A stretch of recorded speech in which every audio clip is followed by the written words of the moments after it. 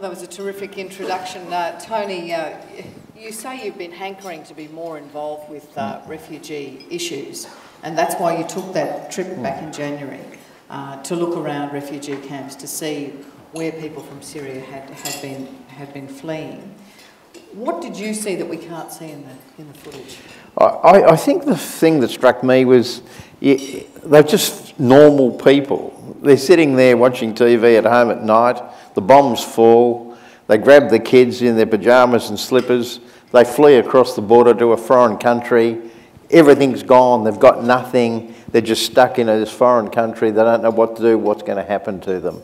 And it's that sort of desperation of their position that struck me, but they're just incredibly normal people, mum, dad, couple of kids, grandparents, what have you, and all of a sudden their life has just disappeared.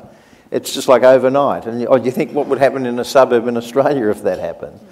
It's just incredible. It's just the absolute normalcy of a family suddenly transported to a different region of the world, sometimes different language and what have you, and they've got to try and survive. Try and survive. And you found yourself in an informal settlement for various political reasons. Those settlements are informal outside of Beirut. Yeah. And you peeped inside the tent, and there was mum and dad, 2 young girls and a 9-month-old baby. Tell me about them. Well, the other thing, the informal settlements are just shanties. I mean, basically, that's just another word for a little shanty hut, sort of hand-built out of boxes and stuff like that. First of all, they try and recreate in this appalling environment a normal sort of a lifestyle. So it's impeccably clean and what have you. And the little girls are just huddled in front of a 1-bar radio because it's winter and it's cold. You know, we're there in January, trying to get warm in this awful environment.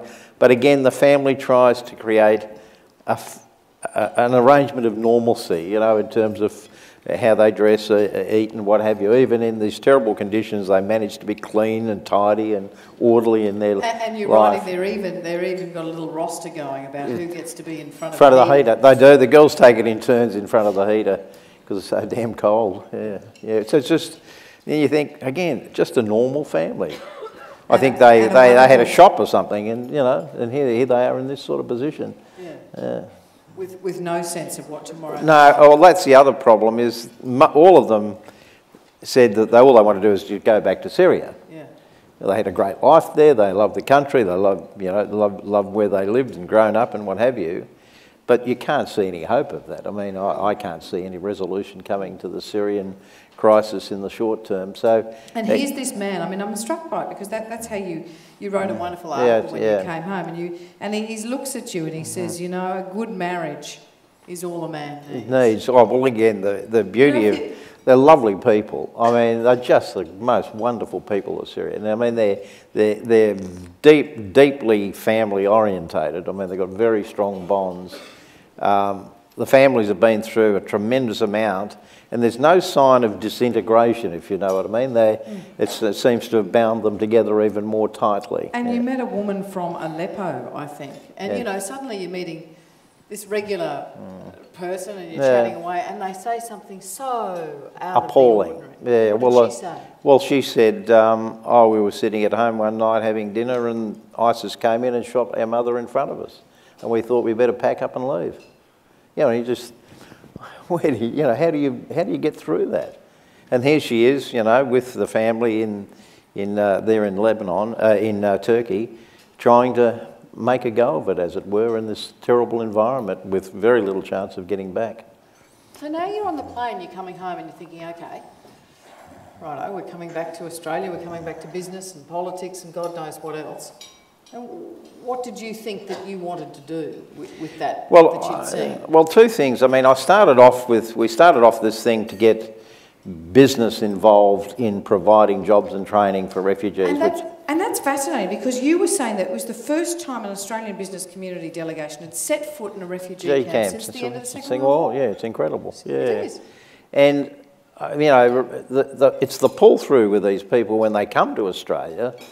Again, the Syrians are very hard-working people. The Lebanese say their building industry is dominated by Syrians, even well before this war. and they want to work. So I think in a social and ethical sense, we should give that an absolute priority, training and jobs to get them into the workforce. In a self-interested way, in an economic sense, of course, it makes great sense as well. But so I felt that the jobs part of it was not really getting the attention it deserved. I still think we've got good support from the business community, but I think they could do a lot more. In what way?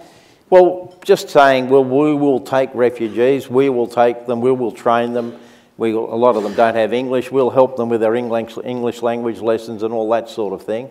So if every business in Australia took one, I mean, we'd have the position fixed overnight. But we have big companies like Kmart and ANZ and Programmed and Aussie Post, of course, led by Ahmed Fahor's in there, and Spotless is another one. So we've got some big companies already committed and starting to do some work in that area. But see, the thing we're avoiding, which our earlier speakers have touched on, is we're all swimming in the same soup, aren't we?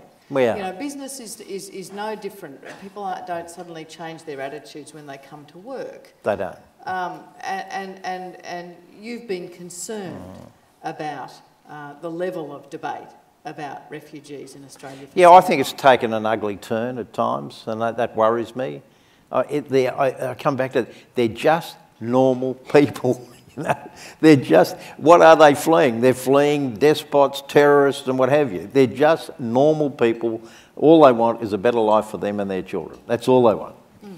The work that the UNHCR is doing there is remarkable. That was the other big point of this trip. You know, UNHCR, I think UN, I'm not sure about the UN. Go there, I'm a convert. I'm an absolute convert. The work they do is truly remarkable. These people work, 80 hours a week.